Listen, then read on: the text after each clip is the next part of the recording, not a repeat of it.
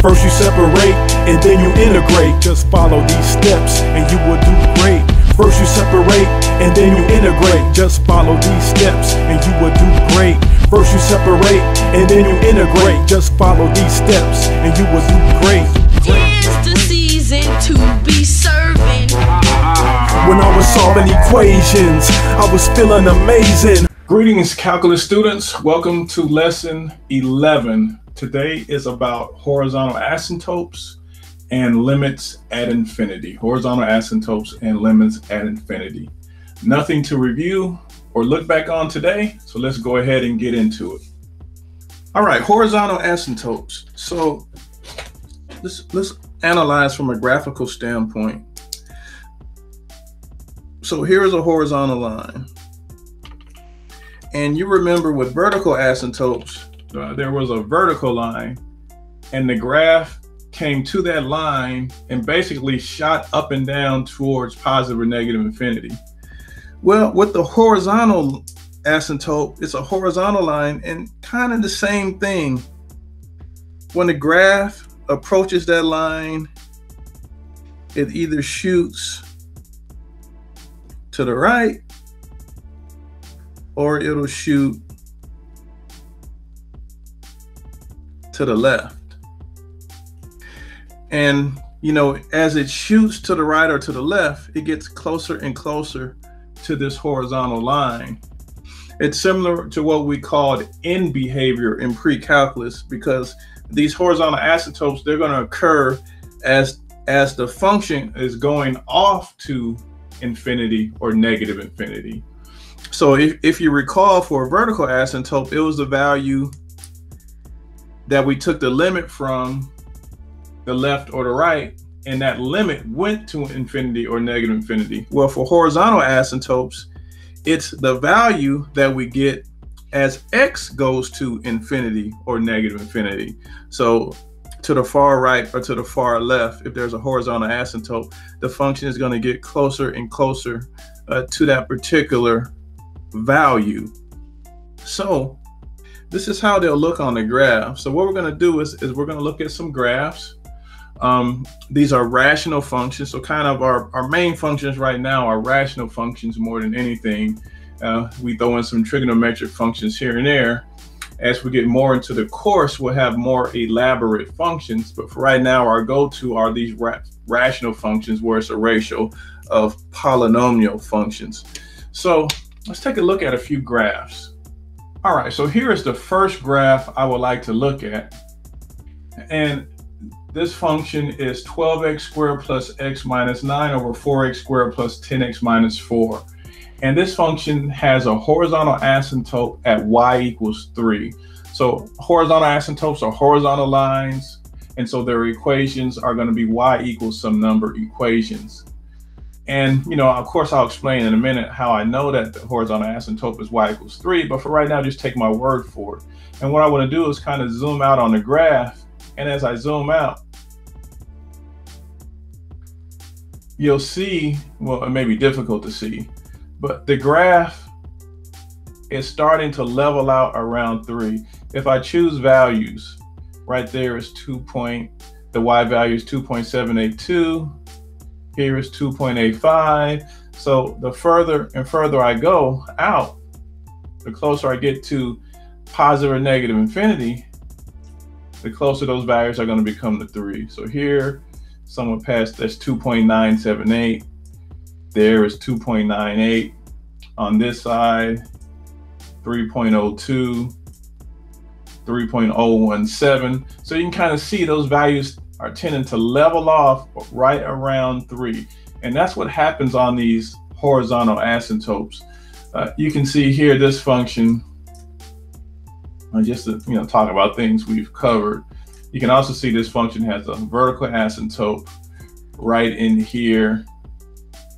Could be at 1, could be at a value a little less than 1. But let's look at another graph. And this is the graph of the function. The function is x over x squared plus 5x plus 4. And this function has a horizontal asymptote at y equals 0. Now, notice this is a nice example to use that even though the horizontal asymptote is at y equals 0, it doesn't mean that the graph is never going to touch 0. So you can see right here, the graph is passing through the origin. So it passes through the line y equals 0. But as we go to the far right and far left, so we go right here, 0.0003, 0.0002, 0.0002, negative 0.003, negative 0.002. So as we go far out, again, horizontal asymptotes are all about the end. As you go to negative infinity or infinity on the x value, that's how you get that. That's how you get the horizontal asymptote. So you can see there, even though there was a part in the beginning stages of this graph, meaning close to the origin, where it actually hit at y equals 0. But as you go out, as x tends to infinity or as x tends to negative infinity, it never touches 0, but it gets very close to 0. And let's look at one more graph. And this function actually doesn't have a horizontal asymptote. So if you look at it, as we go to the far right, the function is just going up. So in fact, it's going towards infinity as we go to the far right. Similar as we go to the far left, the function is just going to go down to negative infinity. So in this case, it's not going to level off at a number. So what we've been looking at, and we've been finding these horizontal asymptotes, what we actually also been looking at, we've been finding the limit as x has been going to infinity and negative infinity. When we've been going to the far right, we've actually been finding the limit as x goes to infinity. And when we've been going to the far left, we've actually been finding the limit as x goes to negative infinity. And typically, one or two things is going to occur as x goes to infinity or negative infinity. And one is it's going to level off at a number. When it does, we have a horizontal asymptote. And the other is it's just going to go, it's just going to increase or decrease without bound, either going to infinity or negative infinity. And in that case, we do not have a vertical asymptote. So I like to describe this vertical asymptote in terms of limits. And we're going to use an infinite limit, something we haven't done thus far. So we're going to find limits as x goes to infinity or negative infinity. So let me state the limit definition of a horizontal asymptote. So y equals k is a horizontal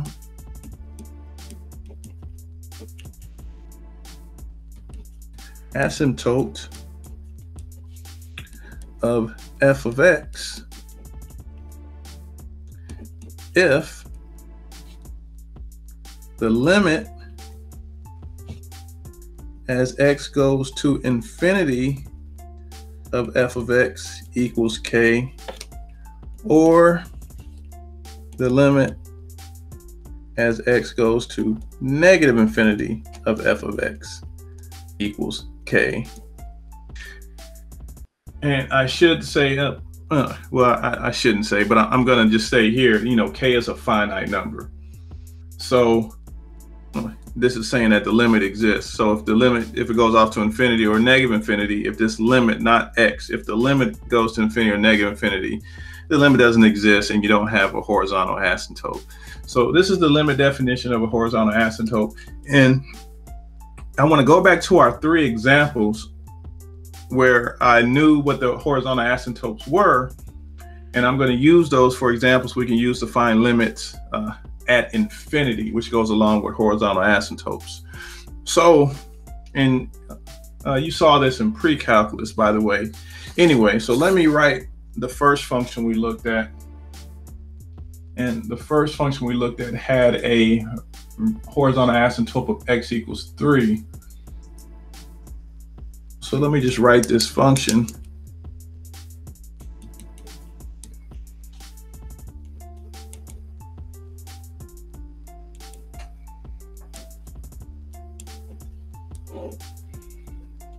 Okay, so this was the first function we looked at, whose graph we looked at, and we stated quite confidently that the horizontal asymptote was y equals 3. So we're going to talk about why that's the case. Now, here's the deal. The horizontal asymptote comes from finding the limit as x goes to infinity or negative infinity. In fact, for these rational functions, those limits, if the limit exists, if the limit is a finite number, those limits are going to be the exact same number. So if you look at the three problems we looked at, the two that had horizontal asymptotes, as we went to the far right and as we went to the far left, they both leveled off at the same number. So if the limit of a rational function like this exists, whether it's going to be the same number, whether x is going to infinity or negative infinity. Now, how do we know it's 3? Well, this is the thing that's happened. So imagine I have this function. So for the sake of argument, I'm going to take the limit of this function as x goes to infinity. So I'm going to find the limit of f of x as x goes to infinity. So imagine the values of x getting bigger and bigger and bigger. X is a billion, then a trillion. It just keeps getting bigger and bigger and bigger. As x gets bigger and bigger and bigger, the highest powers of x take over. They're really the only thing that start to matter. Like the bigger x gets, the more these other guys are less relevant to what's going on. So they tend to be insignificant as we make our journey to infinity. And these guys are the only guys in play. So as x is getting closer and closer to infinity, we're really looking at the quotient of this. And when we take this quotient,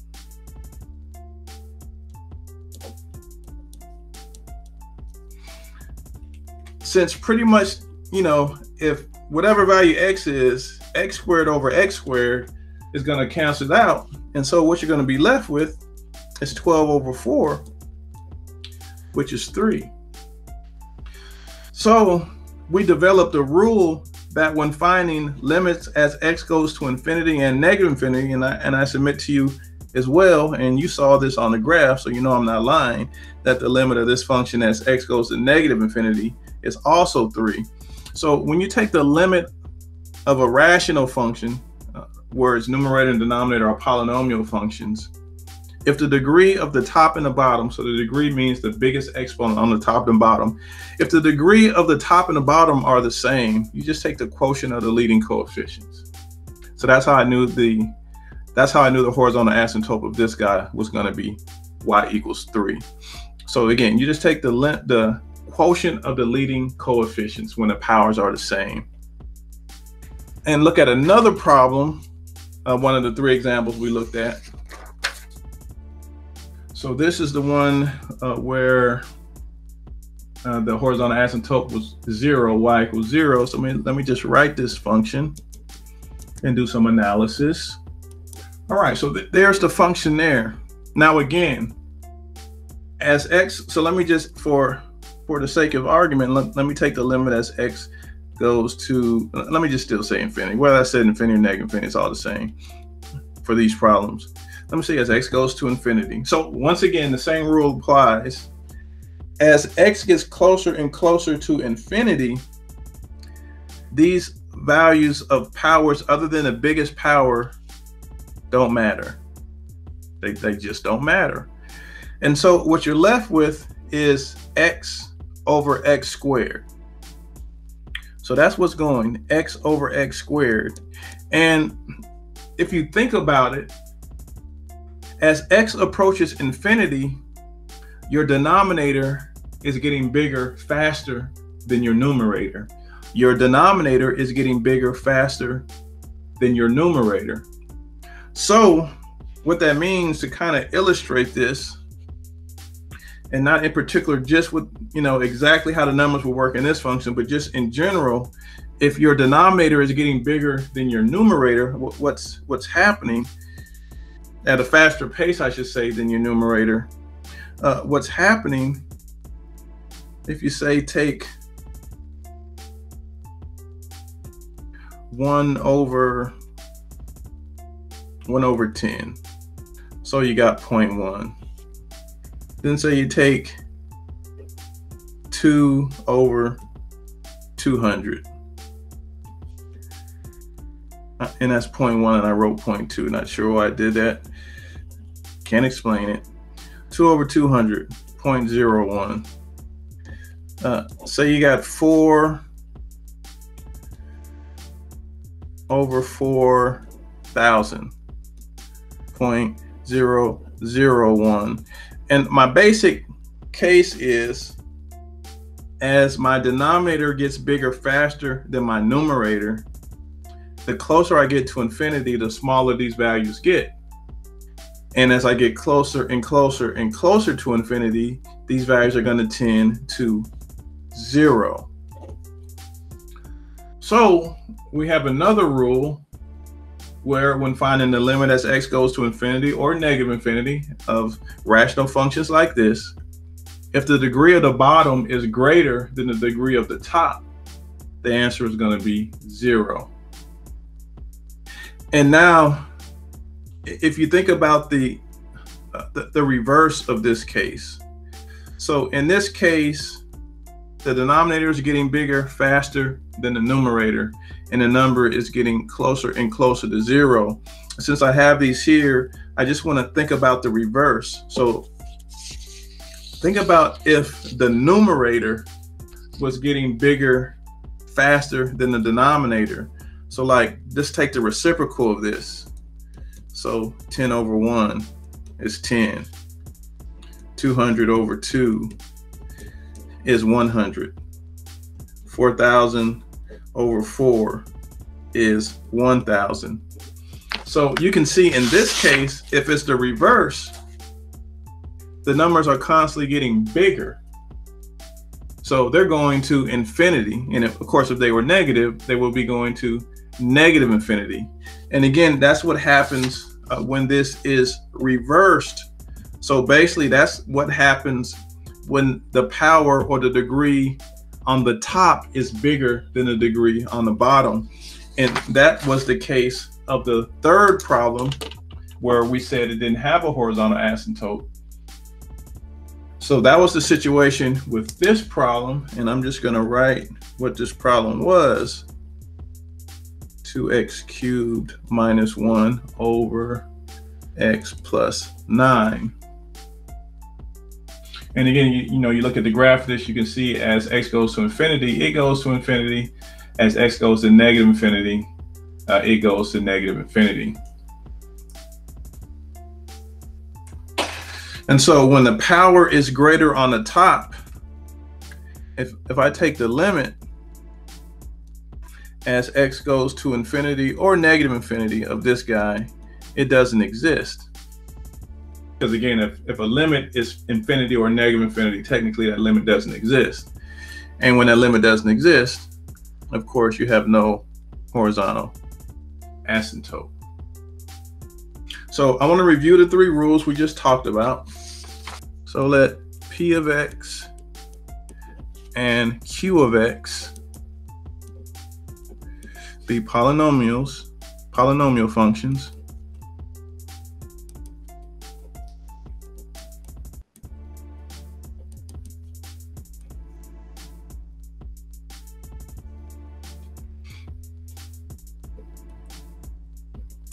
Let f of x equal P of x over Q of x.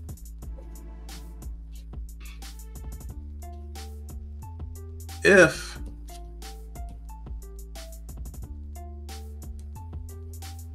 the degree of P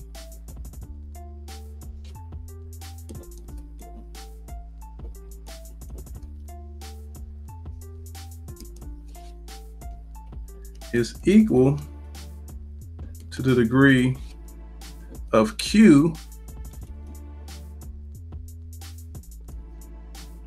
then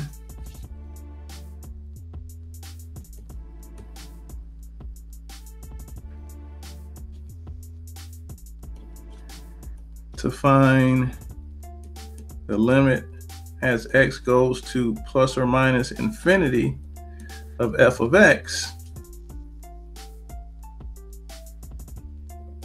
take quotient of leading coefficients.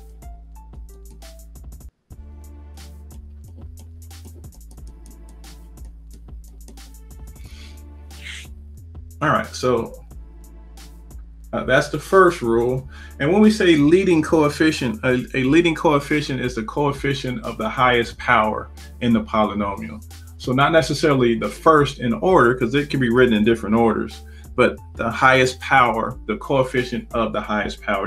That's what it means to be a leading coefficient.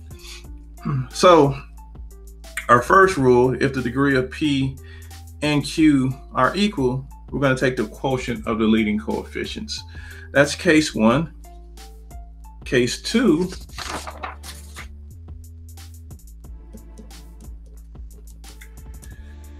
if the degree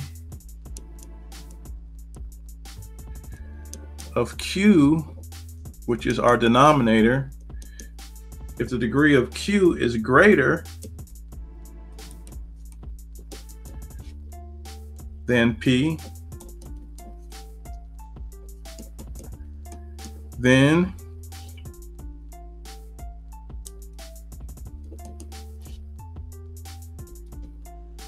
to find the limit as x goes to plus or minus infinity. I shouldn't say to find for this case. So I'm gonna amend this statement just a little bit. Then the limit as x goes to plus or minus infinity of f of x equals 0. So if the degree of Q is greater than P, then the limit as x goes to plus or minus infinity is 0. So if the degree is bigger at the bottom, it's going to be 0. And of course, if the limit is 0, the horizontal asymptote is y equals 0. And then the last case,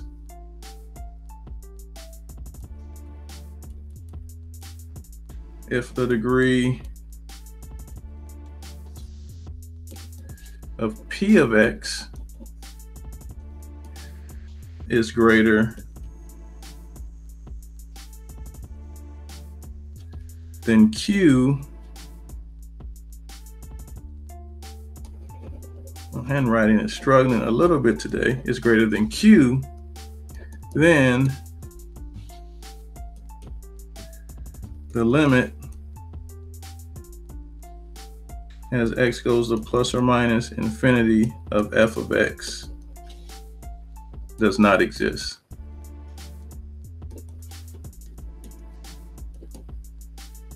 And of course, if the limit does not exist, you don't have a horizontal asymptote. All right, so those are our three little rules there. And so now, for the last few minutes, I'm just going to do several examples, and I'll find the limit as x goes to plus or minus infinity, and I'll find the horizontal asymptote. It's a pretty easy thing to do. So these are just examples. All right, so let's say f of x is 13x minus 8 over x squared plus 9. All right, so this is the given problem. Let's say I want to find the limit as x is going to negative infinity of f of x. Okay, what do you think that would be? That would be 0, because the degree of the bottom is bigger than the degree of the top. If they wanted me to find a horizontal asymptote, I would write y equals 0. It's that simple. Another example. So let's say f of x is 33x cubed plus x squared over 10 minus 11x cubed. So for this example, let's say I want to find the limit as x goes to positive infinity of f of x. What do you think that limit would be? That limit would be -3. The horizontal asymptote would be y equals -3. And of course, it's negative degree because the degree, so the degree means the highest power and the top and the bottom are the same. It's 3 here and 3 there. So when that's the case, we take the quotient of the leading coefficients.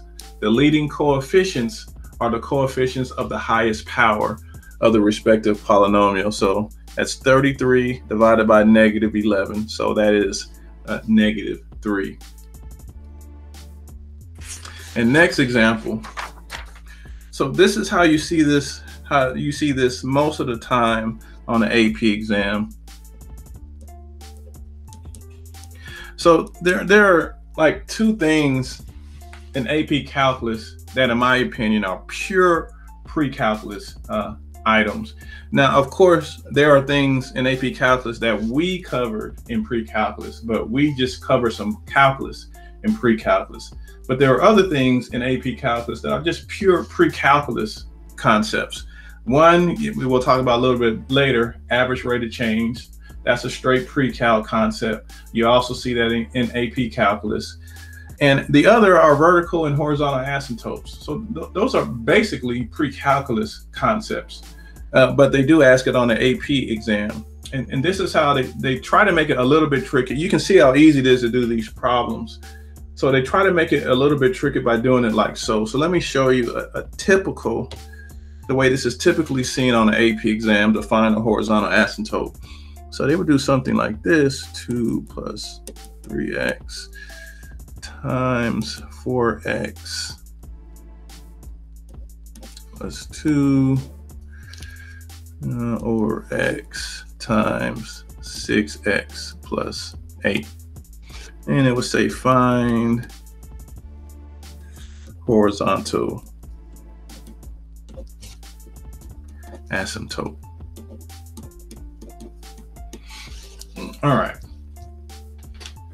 So this is how they like to ask it on the AP exam. Now, you know about horizontal asymptotes, correct? And we went over this in pre-cal, and we just went over it right now. So before I talk about the answer to this problem, and it's a very easy answer, by the way, I want you to really think about this. So you might need to give yourself a little bit of time. So you may need to pause the video. So go ahead and pause the video and really think about this. Really try to figure this out before I explain it. And I submit to you the solution is quite simple. But, you know, for someone that's never seen this, this may catch you off guard a little bit. So I want you to work on your thinking and think about this first before you watch me solve it. So go ahead and take your time to look at it. And then when you come back, you'll watch me solve it. All right, so the horizontal asymptote here is y equals 2. Now, when they write these problems like this, they're trying to throw you off. But you have to remember that you're only concerned with the highest power of the variable when you're finding a horizontal asymptote or limits at infinity or negative infinity. And so some people may figure, okay, if I multiply this out, you know, I can dissect it a little bit better. But you really don't have to multiply it all out. Not like it's tremendously difficult to do so. But again, you're only concerned with the highest power of the variable. So I know when I multiply this out, the highest power of the variable I'm going to get is going to be 12x squared on the top. On the bottom, it's going to be 6x squared. So that's all I'm worried about. 12x squared over 6x squared. So the powers are the same. So I'm going to take the quotient of the leading coefficients. And that's how I get 2. All right, so we stop there. And we will see you next time.